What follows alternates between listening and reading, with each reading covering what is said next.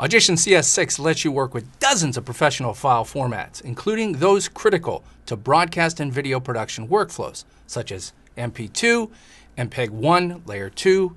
You can import now and play HD video in a variety of frame rates, including 23976, 30, 2997, non-drop and drop frame, 25, 24, 5994, and other useful formats are now accessible, including libsound file, Monkey's audio for import and export, and FLV, Shockwave, and Red R3D for import.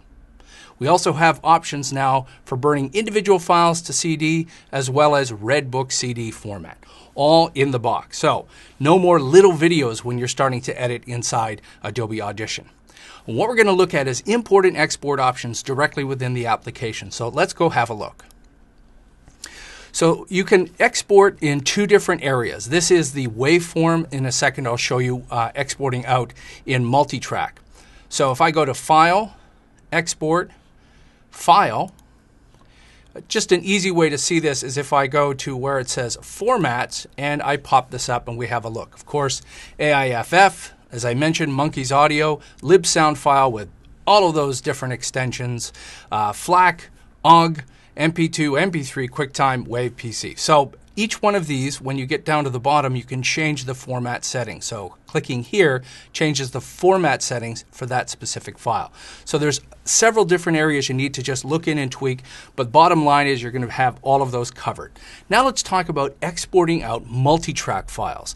This is a huge important part. Yes, sometimes I want to export out a finished mixed stereo, mono, or 5.1. But a lot of times, as an audio guy, I want all the stems. I want each individual track exported out. So we can do that very easily. Let me just close this up and go to a multi-track session. Now when I go to File, Export, Multi-track Mixdown, of course I could have a selected area. So if you don't want to output the entire file, you could have a selected area. But I'm going to show you the entire session. And I also want you to notice, I'm just going to move this and show you in my multi-track section, I already have not just regular track files, but I have submixes inside there too. Because sometimes you want to have the individual stems and then a submix in here and a submix there, each with different effects all ready to go. Okay, so this is our new expanded dialog box for exporting out. Of course, we can choose all of the different formats for exporting. The sample types inside here, which we can change. Normally it says same as source, but we can go and change that.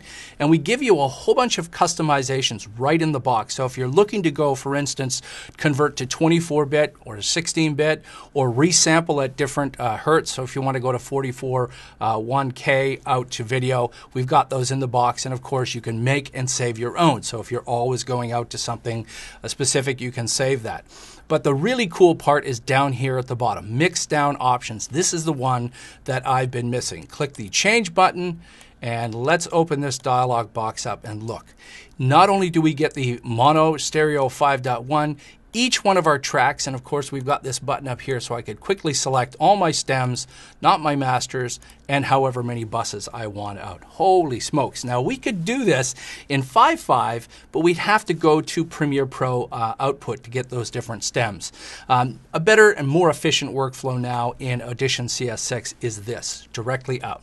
Okay, let me just get rid of that, cancel that out, and I do want to show you the import dialog box. So if we go to File, Import, again, if I go to all supported formats, click in here, look at this giant dialog box opens up with, again, many of the same formats that I talked about. Also XML from Premiere Pro. So remember, if you're new to Adobe Audition and our workflows, you can go directly from Premiere Pro right to Audition, including all of the multi-track options. So every single track you have in Premiere Pro will show up over here in Adobe Audition. Okay, some of the other formats, as I mentioned, AIF, older Audition formats out to XML. Remember, we're bringing these in and importing them. FLV files, Monkey's audio, red R3D files. So as I mentioned, the importing of HD video is now really important because we want to look at the clarity and quality of those beautiful high resolution images that we've shot when we're mixing all of our audio. So for production and efficiency, Adobe Audition 6 now has everything you want for import and export.